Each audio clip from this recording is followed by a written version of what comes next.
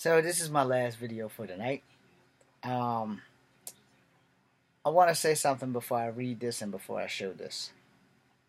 It's about drugs, heroin to be specific, and it is a damn shame that what I'm going to read you happens more often than it should. But before I read you this, I want to tell you a tiny story.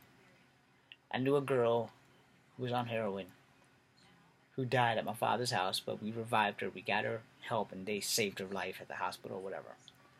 No matter what you're going through, you can get help. And drugs are not the solution to anything. I've seen the bad things that drugs can do. I've seen the evil that drugs do. I've seen a young, beautiful girl on heroin drop dead in the bathroom at my dad's house. I miss her. And if she's out there watching, don't worry, I didn't lose your name. And I hope that you reach out to me and hit me up on Facebook or whatever. Heroin is a drug that not only takes everything from you, it causes you to do very bad shit. People always talk about how bad weed and crack and stuff is, but there are harder drugs out there that make people do really stupid shit. I've seen people lose everything because of weed. I've seen people die because of heroin, and I don't support drugs. I won't take medicine unless I absolutely have to. I can be in pain. I can live with the pain. With the exception of my hip pain, and I had no choice. I had to take that because that was just the way it was. But what I'm about to read to you is disgusting on every level, and I apologize now. And to the girl I knew who was on heroin, I hope you're fine. I hope you're taking care of yourself. And I hope you've learned this lesson. And above all else, if you need a friend, I'm always going to be here for you. Reach me on Facebook until I shut the stuff down. But before I shut it down, if you need me, I will give you my number. But I'm not going to leave your name out here. You know who you are. I know who you are. And know you have a friend in me for life. Alright. So, let's get on with this so I can go to bed. Woman sentenced to life after allowing drug dealer to rape her 11-year-old daughter for heroin. That's what that says there. Here are these two disgusting human beings. Alright? I would never want to be the 11-year-old girl of this woman because she let this man take her virginity. The little girl's going to be traumatized for the rest of her life. So I'm going to read this now. I'm going to try to get through here without going straight ballistic. Alright, so Hamilton County Grand Jury indicted a mother and a drug dealer this week on charges that they traded an 11-year-old girl for drugs. Officials say 32-year-old April, I cannot pronounce her name, but I'm going to spell that shit out for you. Corcoran,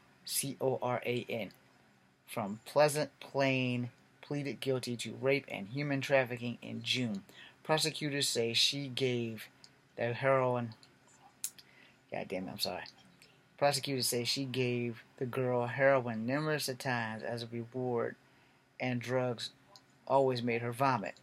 Prosecutors say that the lady with the C name would take her daughter to the man in exchange for drugs, leave her with him, and return later.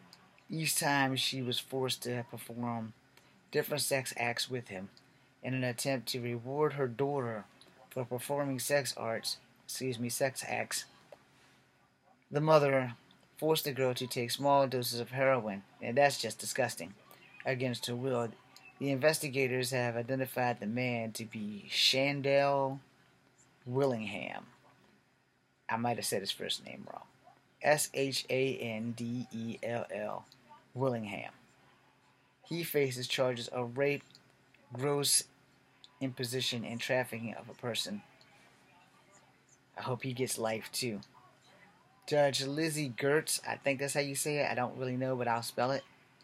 Giz, sentenced the woman, to 51 years to life in prison. The girl's grandmother spoke out in court, according to the WKRC, saying, I viewed the tapes and I saw my granddaughter and I heard a small voice. It was horrific, very horrific. How could she do this?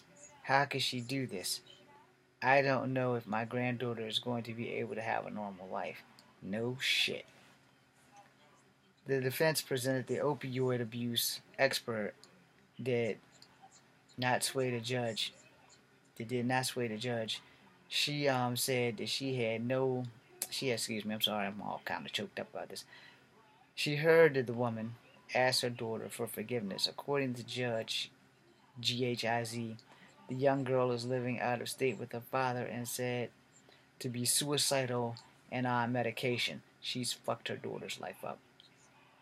She deserves every bit of that 51 years that she has done. It ends there, believe it or not, because I started scrolling down for what's left, and there's nothing left. I also had posted that on my Facebook page. Um, you know, I don't understand how anybody could do that. And at the same time, I do know that drugs will bring out the worst in everyone, and drugs will make you lose everything you have, everything you hold dear for a hit to get high or whatever. Which is why I've sworn off drugs. You know, if I don't have to have medication, I'm not going to take the damn medication. I'll live with the pain. I'll suffer. I'll do what I got to do, but I'm not doing the drugs.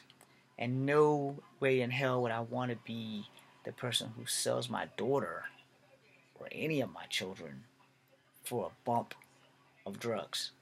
A bump, a hit, a swig, whatever.